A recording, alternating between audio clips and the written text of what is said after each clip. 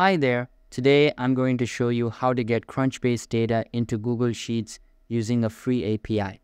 First, open any type of preferred browser on your PC and search for rapidapi.com. After that, sign into your account and you will be redirected to the home page.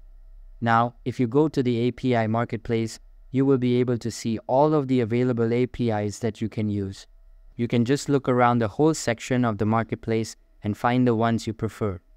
If I go to the search bar at the top and search for Crunchbase, you can see that all of the APIs related to the topic I just searched have appeared on my screen.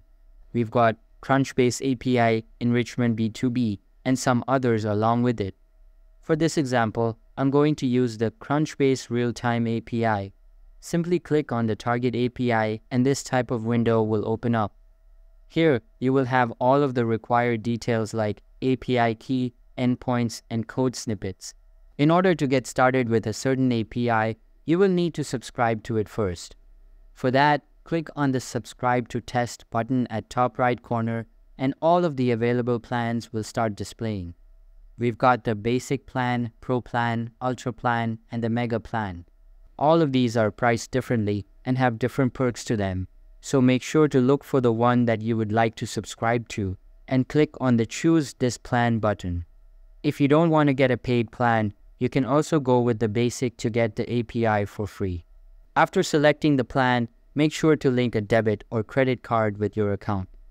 Once linked, click on the Subscribe button to complete the subscription process.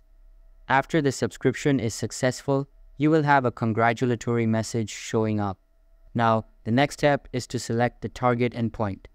In this API, there are various endpoints available, and you can choose any one of them. But if you're integrating a different API, then the number of endpoints may differ.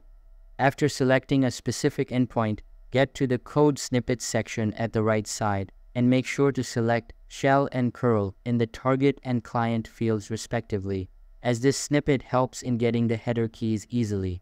Now that you've got Rapid API set up, it's time to move on to Google Sheets. But first, you'll need to install the Apipheny extension. For that, open a new tab and search for apipheny.io/install.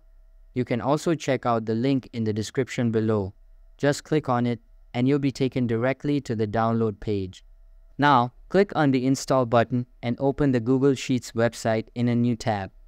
Here, create a blank sheet and make sure to sign in to the same account you used to install the extension. After installing the extension, open the Extensions menu and the Apipheny extension will start displaying at the bottom of it. Simply click on it and select Import API from the submenu. Now wait for it to load and a new side panel will appear on your screen. You will have the URL field at the top, then the reference and cell values section beneath it.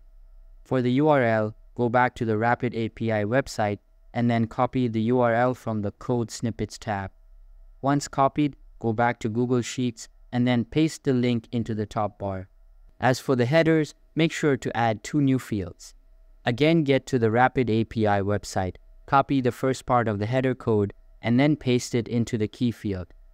Now copy the other half of the code and paste it into the value field. Simply repeat the same process for the other key present below the first one. Once done, click on the Run button in the extension menu and a new pop-up will open up. Again, click on the Run button and wait for the data to be imported.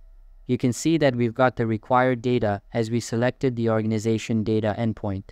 Note that there are no limits to selecting APIs, so make sure to select whichever one you prefer and then import data into your Google Sheets based on that. So that's how you can find and use free APIs in Rapid API along with the Apipheny add-on to get any data you want into your Google Sheet. If you have any questions, feel free to leave a comment or contact our support team. Thanks for watching and have a great day.